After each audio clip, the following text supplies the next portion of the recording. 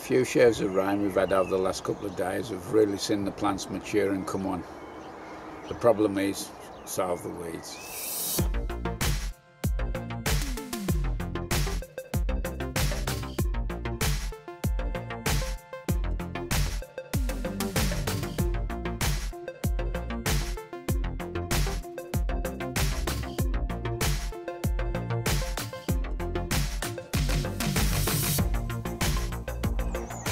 Just within a few weeks of planting the onions out, you can see the state of the weeds, and that's the general case of all over the beds.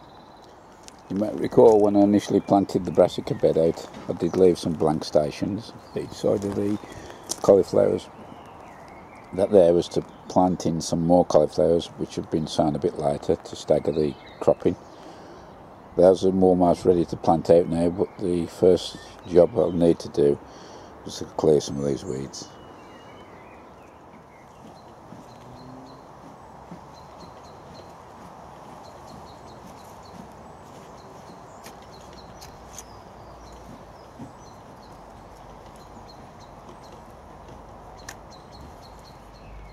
Fast forward 30 minutes and we have this area clear in time to get the new Clapton cauliflowers in, and here they are.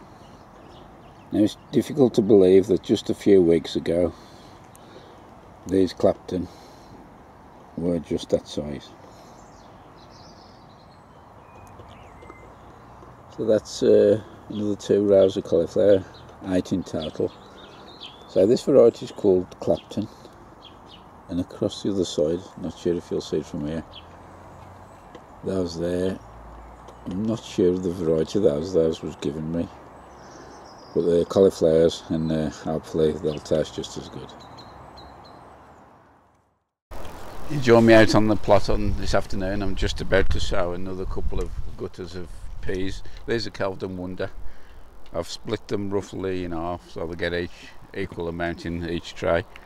Usual method, just put the compost in the troughs, throw the peas in, they've been soaked overnight, cover them up with more compost and away they go.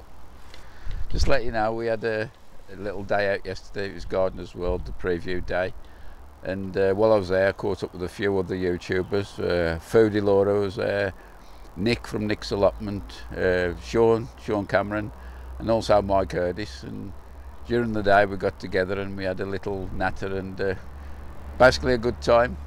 I took a bit of video and some photographs, but I don't think I'll be putting a full episode up.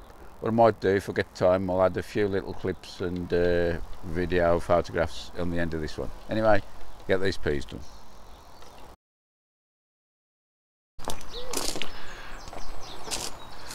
Quite a while ago, one of my regular subscribers, Mags H, asked if I'd do a little review of the type of net I use on the allotment. Well, as usual, I completely forgot. Anyway, there's no time like the present. Starting with this cage here, you can see it's the brassica cage, and this net, what we've got on here now, is excellent. It lets in maximum light. It's nylon with, I should say, about 5mm square holes, and this was purchased from Easy Nets from Keith Morgan. When I give Keith the size of the 3 beds together, he needed to join the 2 nets, which he sewed, and consequently the net now is a perfect fit. Obviously I just turn the corners, fold them in, and does a great job. So that's the net for the brassica cage. Another covering which is popular on most allotments is this netting here, and this is an insect mesh, and the common trade name for this is Enviromesh. It's available in various sizes and also the mesh grades.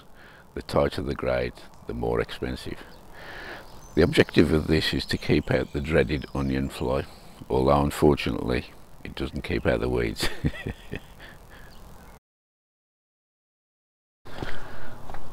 The third and final bit of netting that I use is more or less in reserve now. This is the debris netting. It's used on construction sites around scaffolding, and its mainly object is to protect stuff falling off. Although it has good use on the allotment, it's tough, hard wearing. The only problem with this is that it has little holes already built in where they can use a cable or zip ties to fix it to the structures on the building site. And this there can let insects in. A lot of people I know on YouTube actually sew this up. Those who watch the channels regular maybe remember a few years ago now when I first used this, I had to join 3 pieces, and it was a marathon sewing session by hand, and it took a long while. I tend not to use it now. This was originally for use on the brassica cage, but what I did find is that over time it cut out a little bit of light, and the plants were trying to stretch up the sky, which made them go a bit on the leggy side. So since I've had this net in here, I've tended not to use this. Where it does come in useful, if I put the brassicas out a little bit early and the weather turns a bit cold, I can just pop this over the top. Still keeps the light in, but it stops that bit, gives that bit of protection and stops the wind from nipping the plants. I've still got 4 buckets of first earlies to come out here, and I'm going to be taking those out quite soon. I'll be using the couple of the buckets for. I've got some purple sprouting broccoli, and I've intend to put those in the buckets this year because they do hold the ground up later on in the year and the beginning of the next season. So the idea behind it is if I can shovel these wherever they need to go.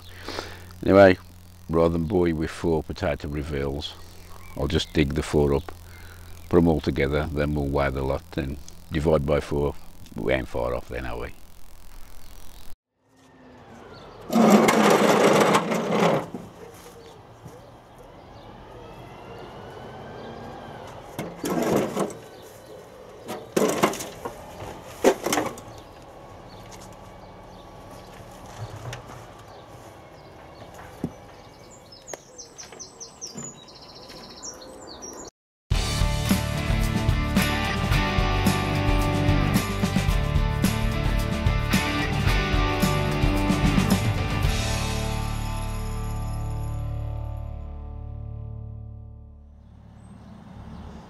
Well, that's the result of the first bucket, and if that's anything to go by, I'm reasonably happy with that. I'll do another bucket now, but I just thought the other 2 buckets was the comparison I did with the fast growth fertiliser and the 6X manure, so I will be weighing those 2 separately. That's the result of the first 2 buckets, and I think it's about the same quantity in the second one. But it won't be until I can get them into the kitchen on the scales that we'll actually know the true weight. The scales have been zeroed with an empty basket on, so now it's time to put the potatoes in. And there they are, just about balanced on. You might be able to read that, I'm not sure. It's 4 pounds 10 ounces. So that's £2.5 from each one roughly, and that's quite a good crop, that is, I think.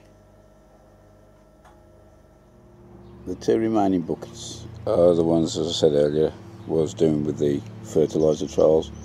You can see that one on the right there has got fast growth fertiliser in, so that means this one there must be the 6X manure. I think that will be the first one that we unveil.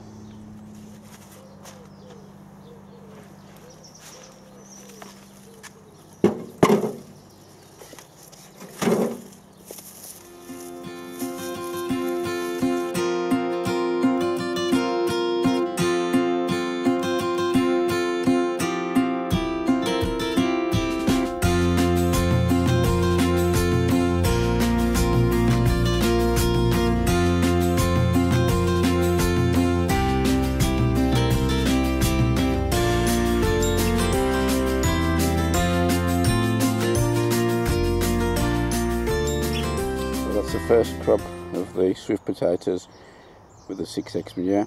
Let's just go and put them on the scales. Scales have been zeroed, just put it on, and you can see that's 2 pounds 8.15 ounces, and that there is the swift potatoes with 6X manure.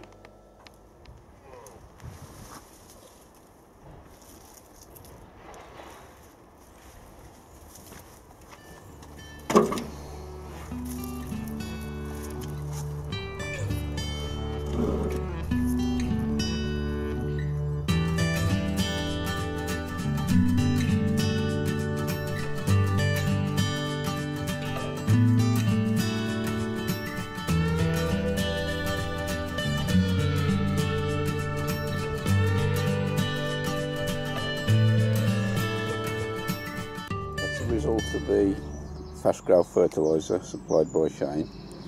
So what do you reckon against the 6X? Place your bets, because we're going to weigh these. Scales have been zeroed with the empty tray. It's time for the results. And looking down, and that is quite a disappointing £1, 12.7 ounce. It's just under £2. So on this occasion the 6X manure has produced half a pound more potatoes.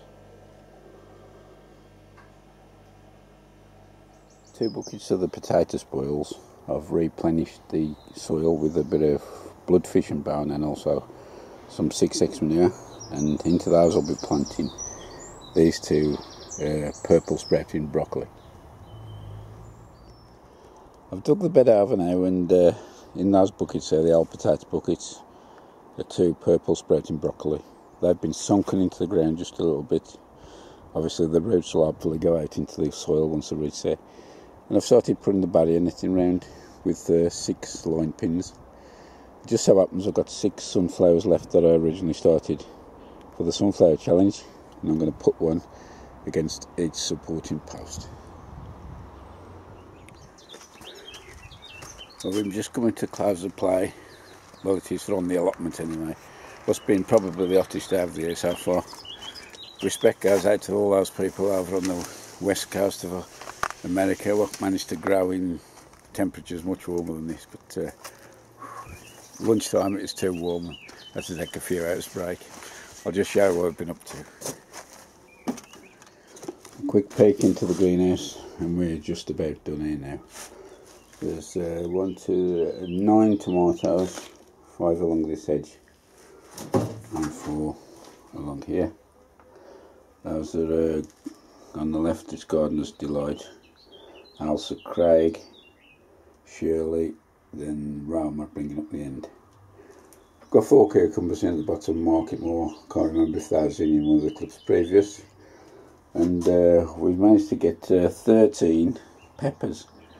There's 5 along each side and 3 along the bottom.